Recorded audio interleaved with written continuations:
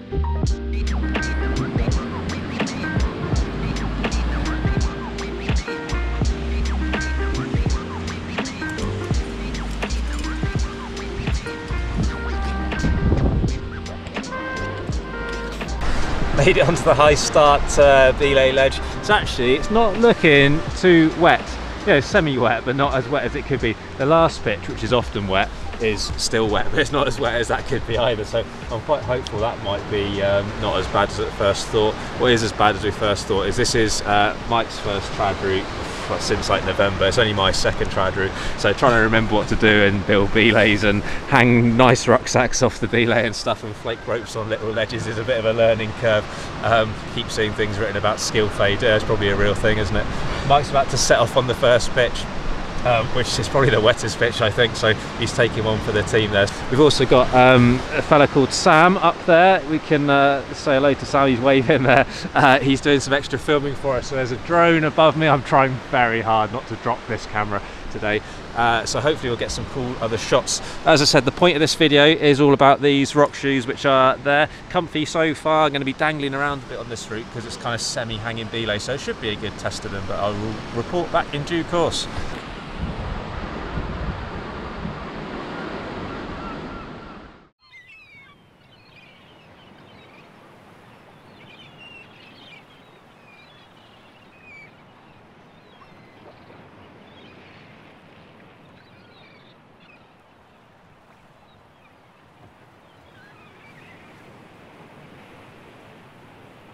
Mike's just finishing up building the belay. Quality pitch that just like traverses along these amazing little flakes. Well, really positive flakes. Obviously a bit trickier in the damp, but it's not too bad actually. And thankfully a few grades in hand. Look at it, what an amazing spot though. Looking out over the Zorn, kind of coming close to the archway thing. Often you see kayakers and stuff here, but it's one of those days, probably a bit grey for all that kind of stuff today. So unsurprisingly, we've got the crag to ourselves. Can get pretty busy here during better weather and in the summer, and obviously COVID and stuff as well.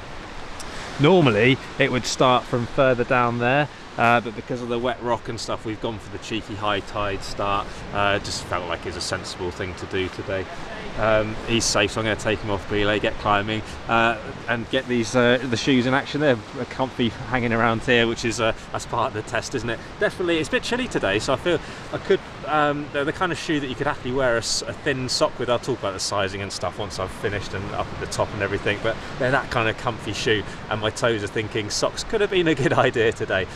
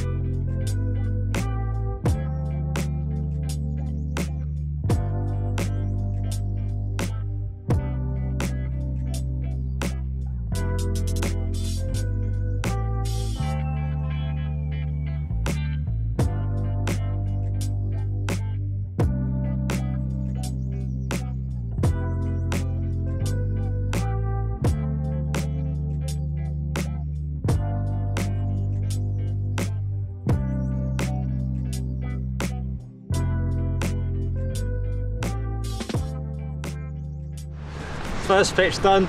That was quite an introduction to, or reintroduction to trad. My fingers are freezing.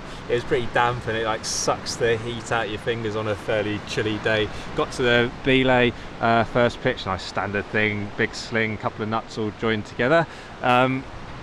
Shoes are doing well. So they're size big, that's Mike's foot in there as well, good old Anasazi Browns, the classic. But these feel really stiff, but kind of in a good way. They're kind of they're fitted well to me actually. Again, I'll talk about this later. But coming across there when you can't feel your fingers so much, it's nice to trust your feet, and it takes a while for that to sort of build up in a rock shoe. But the nice thing is, because they're stiff, you kind of put them on the edges, and there's loads of nice edges on that, and you're kind of really supportive, so that's a good thing. And dangling around the belay, they're as comfy as I would expect them to be. So far so good. Next pitch follows these juggy flakes up there. It's like it's awesome up, and then it has a little down climb. Really cool bit of climbing. I think it's getting mistier if anything, so I'll try and get a bit of a wriggle on up there. Loads of big gear, plug it in and just keep on going. Really, it's good fun.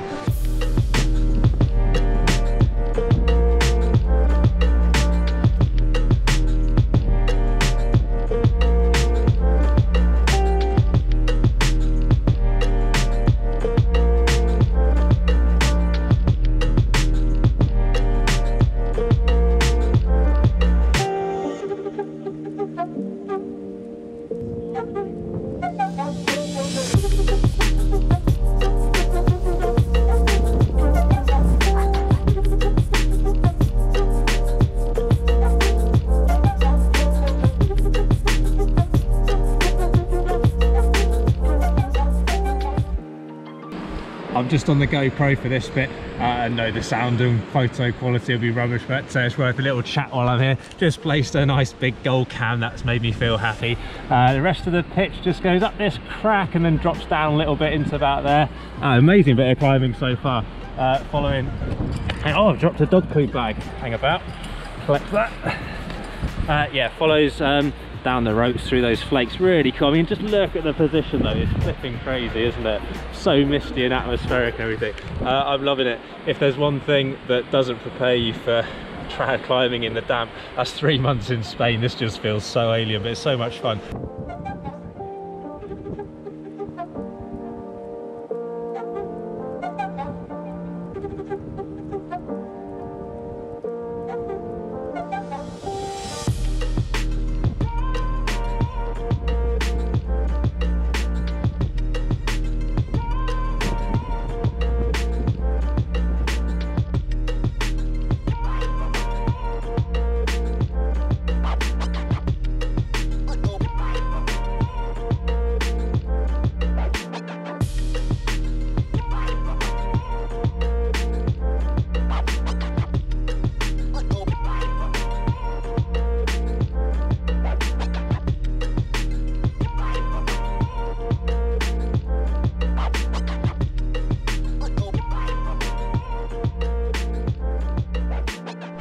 such a good pitch, that one. It's actually my favourite pitch. The last pitch, which I'll show you in a sec around there, I'll show you now, it's the best position, goes like up through here and drops down a bit and exits up there. It's flipping amazing, and you're above all of that. It's so cool. There's an archway through there, so that's where the kayakers go. But I just really love the climbing on that first bit. Actually, it's all really a good route. So Mike's doing the next pitch. He hasn't actually led that one before, so it's about time he did it, because it's a bit of an omission from the logbook. Just to show you what's going on here, 3 nuts, and then a rather manky old peg, but it seemed a shame not to clip it. Brought to like a power point up there, master point, but then also clipped in. It matches up with the length of the sling on that peg. Used the carabiner as the master point, so I clove it straight in. I guide mode belayed off that. I even set up the crab ready for Mike and clove itched him up into that as he came onto the ledge. Just to give you an idea, they're good enough gear, but none of them are like super inspiring as such, so I just put loads in to make sure it's all good. Nice commodious belay ledge, feet on a nice good ledge, which is always nice when you're doing these semi-hanging belays. Shoes comfy still, yeah, and sort of just softening up a little bit, getting a bit more feel out of them, but definitely on the stiff side. But today actually on this route I've been quite happy of that. The last pitch, it's just so good, big jugs. It was a bit wet in places, but you just think about it a bit and it's just fine. As I said on that little GoPro thing, 3 months in Spain is not good prep for climbing wet sea cliff rock.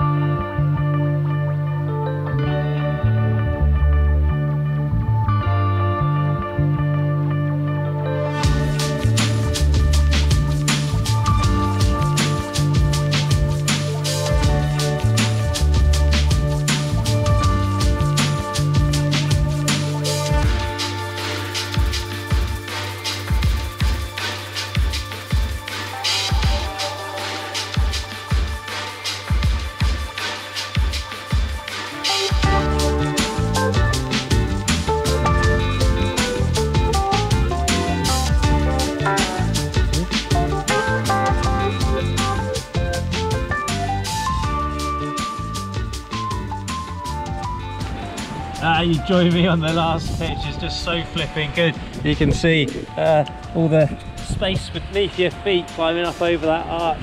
You just go through some really cool terrain and stuff as well up through there. Looking back across the whole route. Over to the last bit, just nips around the corner. You can see the drone again. It's just such a flipping cool spot. It's like you can't climb this without smiling. It's flipping amazing.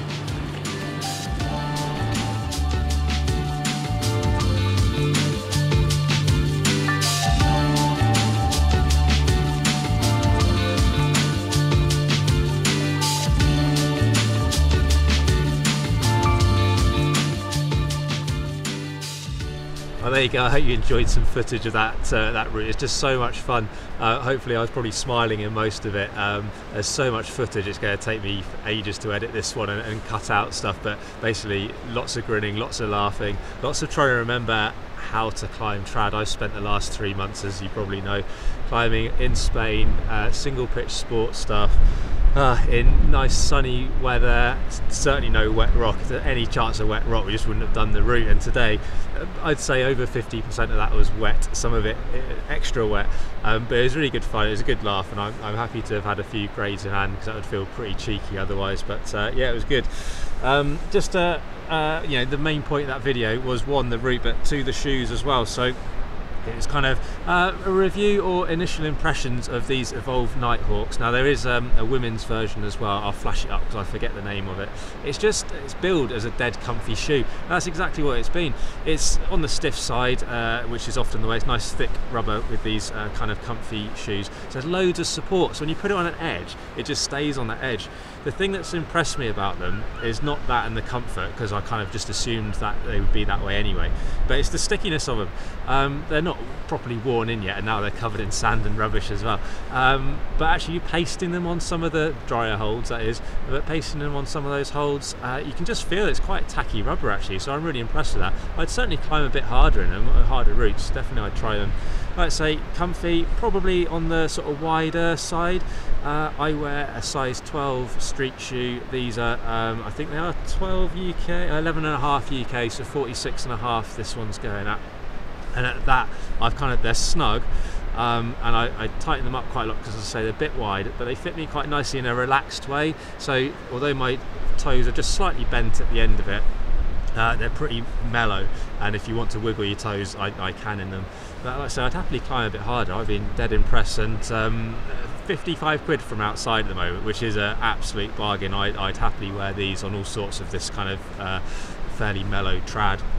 I think probably maybe up to that E1-ish kind of stuff, and then beyond I'd probably pick something else personally, but like super impressed, and especially for that price.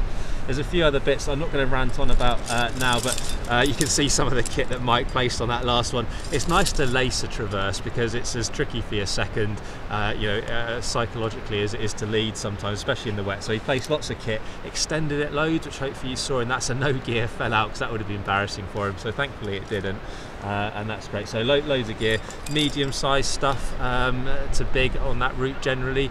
Just take a normal rack though. What I'll do is I'm going to list loads of equipment that I took on the route, including kind of probably the rack stuff. I'll put that in the kind of description below. But yeah, this Blue Ice harness, I'm not going to do a review on this yet. It's called an Adax, dead light, 150 grams. I thought it was going to be pretty uncomfortable, but actually hanging around on those belays, so far so good. But that's the first time I've worn it, so I won't do a review or anything yet. And the other thing, as you know, is supported by Beyond Hope, which is Ace, so there's Blue Ice stuff that's come from them. This is the Dragonfly 25 litre dead light for 400 grams or something like that. It was great for carrying a few bits on that route. Hopefully it's been an interesting video, a bit of a different one for me. Massive thanks to Sam from Wild Valley Productions, who is just sat over there. He's gonna have to be on camera as well, so massive thanks to him for all the drone stuff and other shots that will be in there. Like I say, I've got a lot of editing to do. If you've got questions, yeah, just fire away with them, chuck them in the comments below. Happy to answer as best I can. Same things I say every time. Click that like button, smash the subscribe button. Massive thanks for all the support and the buy me a coffee and all those things that I say every time. Super helpful. Follow us on Insta. There's probably some shots of this on Insta coming up soon as well, and Facebook and all that jazz. Once again, thanks very much for watching. More videos coming up very soon.